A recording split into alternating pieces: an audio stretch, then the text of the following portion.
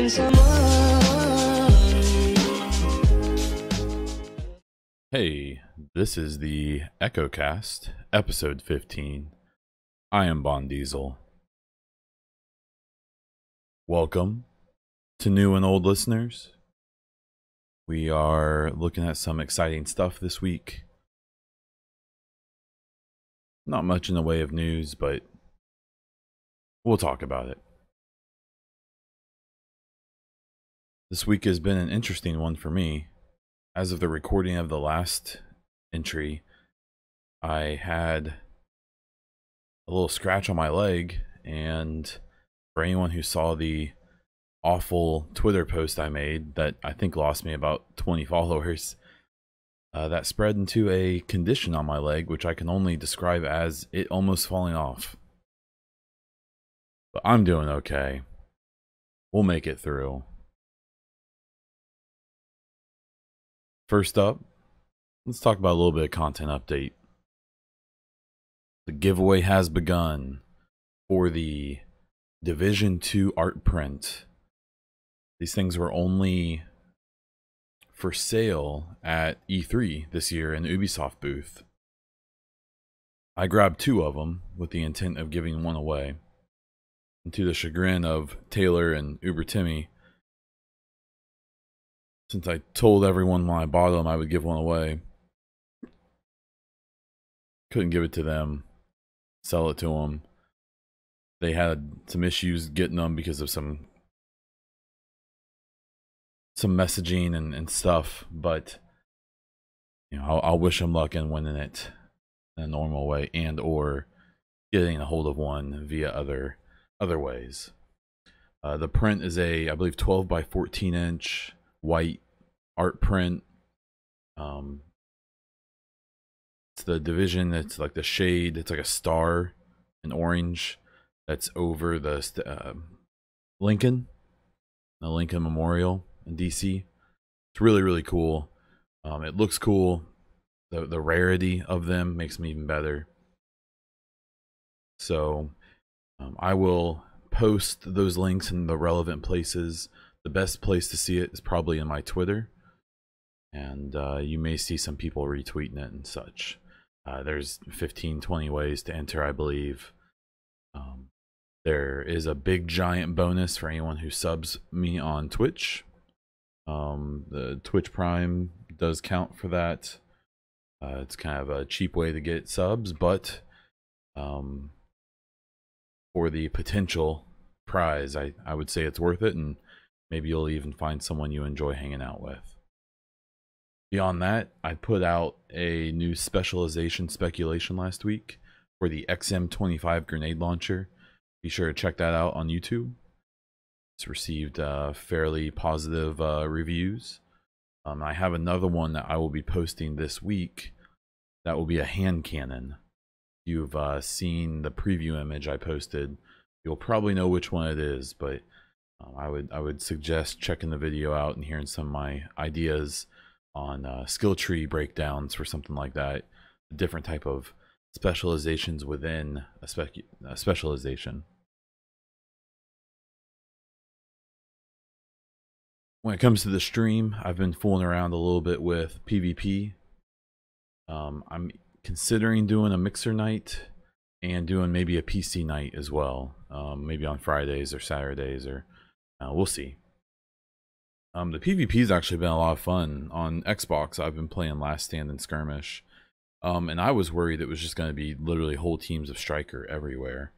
And it's not. It's a lot of different stuff. It's a lot more sniper builds than I expected, in a good way. There's definitely Pred, Striker. They're a little annoying, but you have to counter them, you know. And the time to kill is a little better than I expected, I guess because of the normalization. I've been actually running a Hexo build. And I know it's not ideal, but I've still been having a lot of fun with it. So yeah, I've been doing some of that stuff. I plan to keep doing that. It's been a good time. I still don't really want to dive into the whole DZ thing. It's just I don't know. I may do like a survival series in the DZ of kind of maybe doing a video of some hints, things like that, and how you can go into DZ as a solo PvE player and enjoy it and farm and get some decent gear and not be so angry if you do get ganked. And the last bit of content update, I'm actually tinkering and thinking up a video to talk about what I think the hunters will be in Division 2. I've already started kind of an outline of what I want to do with that. We'll see. We'll see where that goes. We do have a state of the game recap to do. We did have a decent little state of the game this week. Nothing huge, but it was nice to see the guys again. They said that the next shields will be out this month, but they didn't have an exact date. They pointed out that that countdown that's in the game, which would be this coming Friday, may not be accurate. They couldn't confirm or deny that at this point. Hamish told a very short version of the story of what happened at E3 and with the stream and customs holding up equipment and internet not working and all kinds of last minute cancellations and stuff. It's kind of a cool little snippet of what happened, and maybe one day we'll get the whole story. I think he mentioned doing a podcast about the intricacies of the whole situation, which even as someone who was there, we didn't, at least I didn't hear much about it. So I would be very interested in learning how exactly crazy that all was, and how cool it was that they ended up still doing, I think, 12 of the 14 hours of streaming they planned on. So be on the lookout for that. They did announce that currently, as I speak, there's a double field proficiency cache weekend going on. So if you have your increased kill XP builds ready to go, you can get tons of field proficiency caches. A good way to get some Phoenix credits, and those drop exotics and classy gear at a fairly decent rate. So get in there, knock that out. Even though more than likely by the time you hear this, it's gonna be over. But they do these fairly often, so be on the lookout for the next one. If you look up Wook Plays on YouTube, he has a nice little build breakdown of how to get 100% extra kill XP, which basically doubles the number of caches that you can get. And the last bit is that the global event Assault, I believe, begins this month. They didn't give an exact date, but more than likely it'll be towards the end of the month, the way that Outbreak was last month. And it should be the same sets as last time when they ran it, which I don't remember off the top of my head, but that information should be fairly easy to find. They did point out that this kind of begins the season of all of the Swedish super long awesome vacations that they get mandatory. I know a few of the people I interact with are going to be off for 3 to 4 weeks starting in the next week or two. So I wouldn't suspect that we will have a state of the game for a while. Not one as we know them currently. I will say that the one nice thing about this is I highly suspect that when most of these people's vacations are wrapping up in about 6 to 8 weeks, I imagine that the agenda is that's when things really start getting serious with releasing Division 2 information and really getting on that grind, because I know it seems like Division 2 is a long ways away, but if you look up how game development works and all that, and if you think about marketing campaigns and such, that's all gonna start relatively soon. And I do think that Gamescom in August will probably be the kickoff of that. But we'll have to wait and see. When it comes to Division news, honestly, I didn't have anything of note to really go over. I'll use this spot to kind of make a comment about some of the controversy over the E3 agent statue and some interesting interactions going on with that. That whole situation has been blown out, as they tend to be.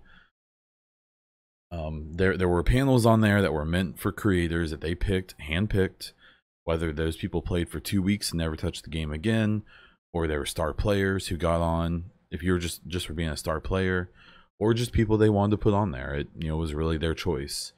as well as a bunch of panels that were meant for the random people from the beta signups.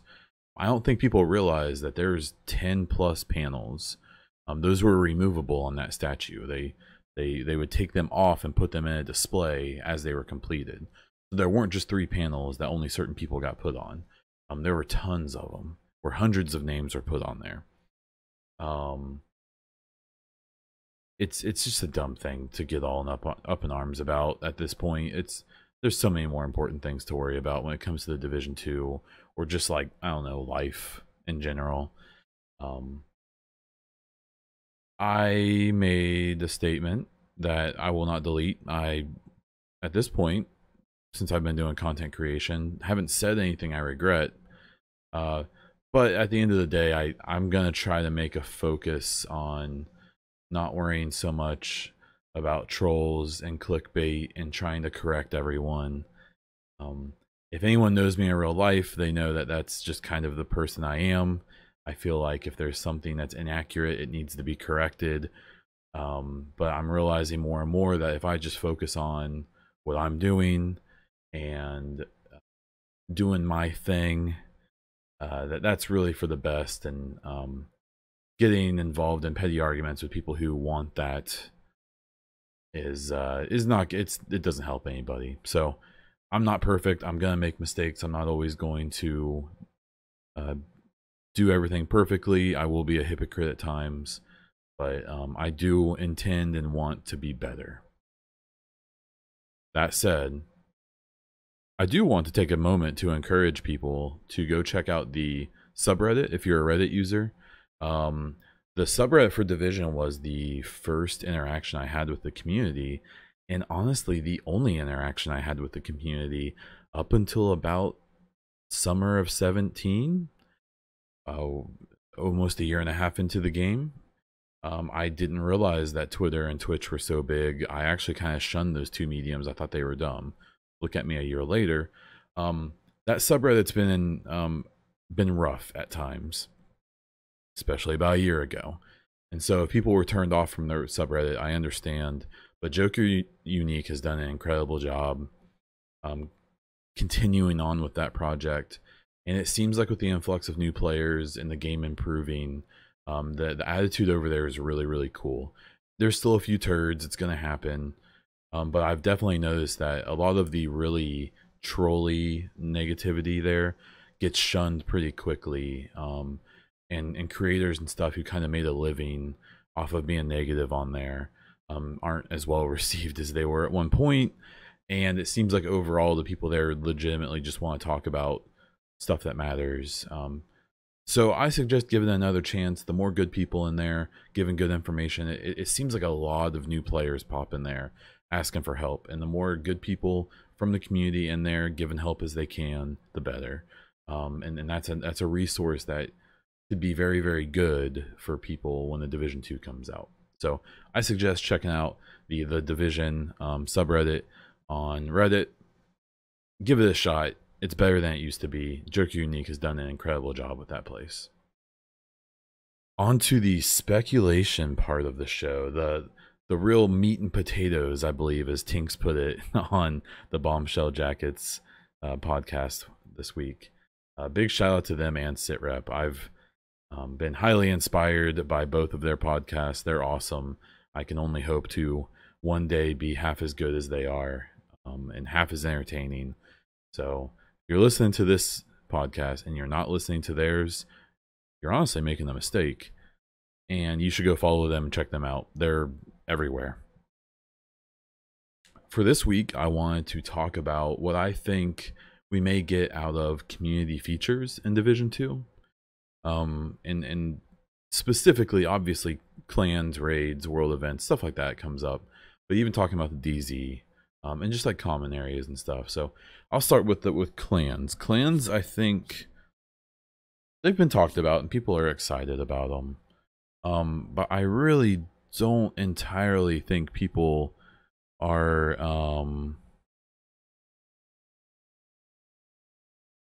I don't think people are understanding how big of a difference that could make a bit of a bummer that I think we've already found out is that there's been multiple, I believe, official statements saying that there's currently no app, no mobile app in process or being made for the Division 2. I think most people expected that because there was hints of that in the first game, and there's so many things in the second game that are kind of fulfilling ideas we had in the first one. The lack of an app is kind of a bummer.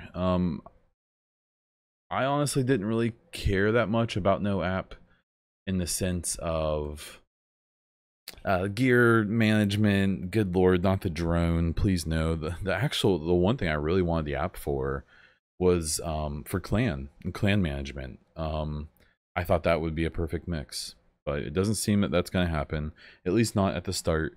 It'd be really cool if they allow they release an API to allow people to make their own apps, to maybe do some of those things, but we'll have to see. What I do think is essential, though, is a website where you can manage your clan. You know, these clans could be taken really seriously, and if there's any competitive scene in the game, the clans could be really huge. If raids are as good as we all hope they will be, and as they're kind of being talked about, the clans will be a big deal. To have people that you can trust, and that are experienced in the game, and that you know to do the raids with, if they're as challenging as they are hyping them up to be. And doing all of that management and having a serious clan system in the game that you have to completely manage through the game, I mean, I'm sure it'd be fine. I have faith that they can make it something that's awesome, but having that ability to manage your clans through a website, to me, is a big deal. It kind of akin to the old Battlefield 4 system. I remember that being a nice little system. And I'm really hoping that is a thing. And then lastly, with the clans, one idea from Destiny I've really enjoyed, Destiny 2, in the short time I played it, was the clan rewards. So you could not be even playing and pop in and find that you have some caches or something because of the activities that the rest of the people in your clan have been doing. I think that's great. That's a really cool, it's an incentive to be part of a group. It's an incentive to be part of an active group, which is a pretty big deal in my opinion. I really hope we see something like that, and I think we will. Things like, hopefully we can use custom logos. Obviously it looks like we can have custom clan tags, which is great. We'll have to see what the limits are on that. Even just for myself, I've been considering, like, well, you know, should I start thinking up if I would want to make my own clan? Would I want to join someone else's, which is what I'm probably going to do. Can you be in multiple? Because in that case, I'll definitely have my own, but then also be a part of other people's. Or do you have to pick one? We'll have to see. I'm really curious. That's an exciting part of the game that obviously we're all excited about learning more about. The DZ, PvP, in-game activities, the story, guns, enemies, like all that stuff is super interesting. But for the long-term life of the game, getting more information about the clan system, and the clan system being deep and useful, could be really important for the longevity of Division 2. So we'll have to see. Raids are a thing that, you know, besides the actual raid mechanics and how they're gonna make the raids work, which I don't think anyone really knows yet, making those community activities, making those ways for people to get good gear, and or to get better gear. I really hope, and it seems like they're going on the idea that raids aren't meant for people to hit level 30 or whatever the cap is going to be and just jump in and just do them. The way that, I mean, even incursions and heroics right now, like, you can basically do that, you know, maybe not exactly, but it's not that challenging. And the actual missions, the mechanics in them and stuff are relatively simple, and you know, you don't have to really coordinate too much. If you watch someone do a Destiny raid or something like that, you know, those take a significant amount of coordination and communication. And compared to what we currently have in the division, it just isn't that. So I really hope we see that as a community thing. And even that one little interesting thing I've thought about is that the raids with like a global event type system. So the raid itself could already be extremely challenging, but then you can stack modifiers on top of it and make it even more challenging. It'd be really, really cool to see. The last thing with the raids is the way that Destiny does like the world's first, where there's basically a competition as soon as the raid drops to see what team on what platform can finish the raid first with proof, and then get some fairly big accolades for doing so. That would be so freaking cool, man. I don't think I'm a good enough player to ever be a part of that kind of a thing, but that hype and that excitement on Twitch, Twitter, everywhere, just even with people who don't engage in social media that much, that idea is so freaking cool, and I really hope that they do something like that. I've heard a lot of talk about world events, kind of like what Destiny has. I'm going to be talking a lot about Destiny here, obviously. The common areas in Destiny have, you know, other players running around and stuff like that. Those world events, when I messed around with them, they were a neat idea, but I don't know. I just don't know if we're going to have that kind of like a light zone where we're going to have so many people running around in it. But again, that's a thing where I think that'd be really cool, and somewhere where I do think that may be plausible and could be really interesting is in the DZ. If there was a world type event, like, you know, kind of like the contamination events right now, but maybe even bigger, where it's not just some cleaner bosses down in the underground, but it's another Colonel Bliss helicopter rolls in, and you know, everyone in the DZ has some incentive to go try to take this event down, and maybe go rogue or maybe not, you know, maybe work with other people. The DZ is an interesting place for me with the Division 2 when it comes to community features and community building, because I've said it before, but with the DZ, I really, really hope that the Division 2 has game modes like Skirmish or Last Stand that are so feature rich and maybe have private servers. And I really want some side PvP modes to be the go-to place for competitive PvP for the people who want that. Because if that's available, I think that will make the regular DZ more of what was originally intended to be a community space where people maybe work together or maybe screw each other over, instead of right now where, for the most part, all you do is screw other people over. That's all that's left for some people.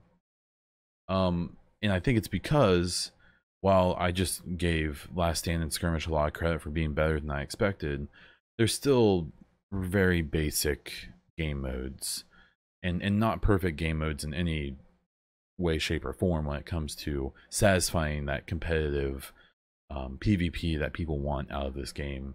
And they go to the DZ to find whether it's actually there or not. I think is arguable, but that's for a different podcast. The last bit is I'm just kind of curious to what the common areas are going to be. I think we can assume the DZ will be a common area of some type. But in the current game, we have the safe houses, the hub, and the terminal. And those are great. I don't think they're really used for matchmaking and stuff as much as people maybe they were originally intended. They're mostly just to see other people. For me, I just like occasionally seeing someone I recognize in there. It's interesting. I actually don't want the LZ to be some big giant community area. I want that to be mine and whoever I choose to bring into it. But my opinion is only that. It's only my opinion. And I'm really curious to see what they do with that. And I am happy to be proven wrong if they do something different, or maybe even make it where you can choose for it to be a public space or not. Rather than this PvE DZ everyone wants, maybe we could have an LZ that is populated with up to 24 people that you can work with. It wouldn't be, you know, DZ, you wouldn't go rogue on them. Or you can just choose to be in your own LZ. I don't know. We'll have to see. I'm really excited for the community features in this next game, and I think the inclusion of clans and doing the raids and stuff is hopefully a really good sign that they'll be pushing the boundaries and pushing the community side of the game a lot further than they did in Division 1. I did another call out for listener or follower questions, and at jrock33 Judd Judd sent me a DM with some really cool questions I really enjoyed. If you want to do the same thing, feel free to DM me or whisper me on Twitter or Twitch, whatever you wish, and ask me some questions that you want me to discuss on the podcast or whatever. So Judd here has 3 questions. The first one being, Julian Garrity mentioned a meaty 40-hour story campaign. What would be an ideal length to you? So for me, it's when it comes to it's not about the length, it's about the girth of the story. For me, it's a matter of 40 hours is great. 40 hours, you know, for me, I'm 30 years old, so I've been playing games for a little while. And it's so funny for me to think back to like high school and college, and I worked at GameStop in college, and it was so common for people to be like, well, that Call of Duty only has a 15-hour story, and I don't like multiplayer, so that's a waste of a game for me. Talking about a 40-hour story, you know, you were talking about like Fallout and stuff, Fallout 3, and saying like, man, I can play 100 hours of single player in that game. I look now at my time tracker for the Division. I'm pushing 4,000 hours. But, you know, only a small amount of that has been based on the single player campaign that I've ran through a few times. I would say 30 to 40 hours would be amazing. If it's truly that much time of leveling up your character and playing through the story of Division 2 before you get to the end game activities, the raids, the incursions, the heroics, the legendaries, the missions, the side missions, the DZ, the side modes. If it's 40 hours of gameplay before that, that'd be incredible. That'd be great. So I think that's fine. If that's what they're already shooting for, a meaty 40 hours, that's insane. That's twice as much as I would honestly expect. And then if it still includes, which I believe they've talked about, doing all the intel pickups and all that stuff, and then the storytelling and in the world itself, I mean, that's awesome. So I haven't seen that quote, but if that's a thing, I think that's great. His next question is, do you think any of the factions in the Division 2 will be completely quote-unquote bad, or do you think they will be similar to the first, for example, good intentions gone wrong?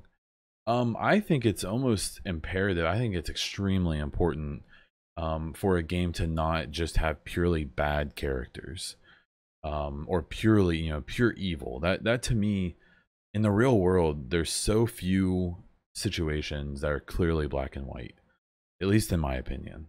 And when I see that in games as well, I love it. I love there not being clear moral high grounds. So even like the factions in the Division 1, the cleaners, in theory, some people would argue, have the right idea. That they're trying to stop the spread of the disease. The methods by which they do it, I think, are pretty easy to say have gone too far, and their ideology has gone a bit far, but their actual goal is good, you could argue. Their execution, maybe not. The rioters, if you go through enough of the intel, the rioters are just normal people trying to survive, and they're doing it in a pack mentality with other people like them. Again, raping and pillaging your fellow citizens, awful, but their intent, at least understandable, in my opinion. Their goal, I think, is the same one most of us would have in these situations. The Rikers, I would say, are the closest thing we have to a quote-unquote bad guys. But honestly, even some of the intel paints some of them. Even if you ever sneak up on a group of Rikers, especially down in the southeast part of the map, and don't engage them, just listen. You'll hear them. They'll talk about their wives and their kids, stuff like that. They'll also say some really awful shit. But I highly encourage people when they're playing the Division 1 to occasionally get up on a group of enemies and not engage them, hide from them, and just listen. there's a lot of voice acting that was done, and them telling stories and them talking about things that humanizes those groups a lot. And it's really interesting. It's a part of the game I suspect some people have never heard before. But it's there's a lot more depth there than I think you may imagine. Then the LMB is just a private military group like Blackwater in the United States. That it's probably a bunch of well, it is if you listen to the intel. It's a bunch of former military guys that were sent there originally to just protect Wall Street, and then shit hit the fan, and Bliss, the smart, charismatic dude that figured he could, one, protect himself, and two, take advantage of the situation. He's only human. They wanted to make a bunch of money off of this situation while they could. Again, not pure intentions, but not purely bad either. They were just the best and the best equipped, and they tended to handle things the best as they could. They kind of seemed like they thought they were doing the job that no one else was doing.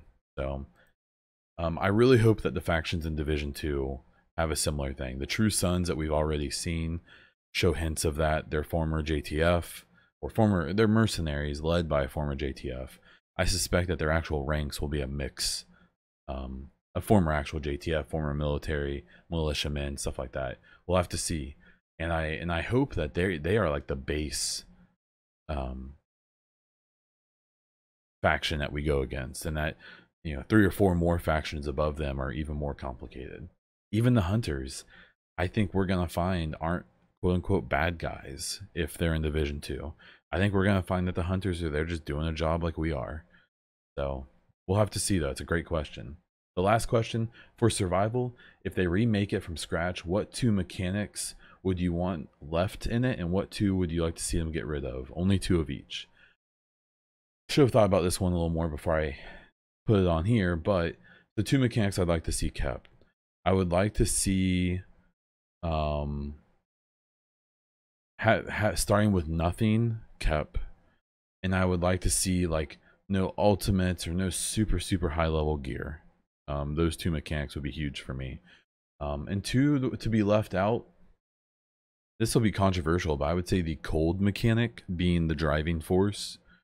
I would like to see that be replaced by something else, and the ability for multiple PvE survival being left out. That's a mechanic I would like to see left out, because I think that if they just make it survival, not PvE or PvP, just survival, and you go in knowing that currently you can go into a PvP survival match and never see anyone. Now you can seek people out and get PvP if you want, but you can easily, in my opinion, avoid PvP in that version of survival right now. And I really think that it's a good way to introduce that stuff to people, and it keeps that element of danger. I really hope that survival does come back, and it seems like it's going to in some capacity. I hope that they do intertwine a few battle royale mechanics, but I really hope they trust in that, what I've felt for a long time, that the Division has the best BR in the game, and it's not even BR, it's survival. But I think it could use some updates, some hints, some inspiration. Again, JRock33, Judd, thank you so much for those questions. Those are excellent. If anyone else wants to ask questions, tweet me, DM me, whisper me, get at me on Instagram. I don't care. However you want to. Give me questions. I'll be more than happy to talk about them on the podcast. To wrap things up, be sure to check out my the home of the EchoCast on Twitter. It's the Division Game 2 Hub. That is an account I specifically have just for Division 2 stuff. Be sure to check out my giveaway for the Division 2 print. You should see that plastered everywhere, but I'll tell you one more time. I really appreciate everyone who listens to this podcast. I've really enjoyed doing it. It's going to evolve as time goes on. Maybe we'll introduce other people. Maybe we'll have guests. And maybe we'll just be listening to me rant and ramble and summarize the week. It's going to be a changing beast, and I'm really hoping that you all are willing to go through it with me. If you want to find me, I'm on Twitter, YouTube, and Twitch as Bondiesel. I'm on Instagram as Bondiesel_Twitch. I want to thank UTB Doug for being my loyal patron. And you can find me on Patreon if you want to support the things I'm doing through that. I want to thank everyone. You guys are the best. This was Bond Diesel. And until next time.